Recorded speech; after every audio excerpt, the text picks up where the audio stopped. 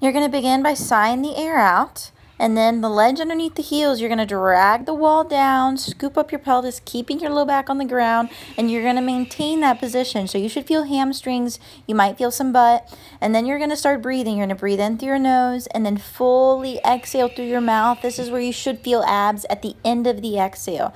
So let the abs come on because you're getting air out, not because of your brace. You don't want to overuse rectus on this. So breath in through your nose, full exhale out, hold the air out for 3 to 5 seconds, and then keep your abs slightly on as you take a breath in.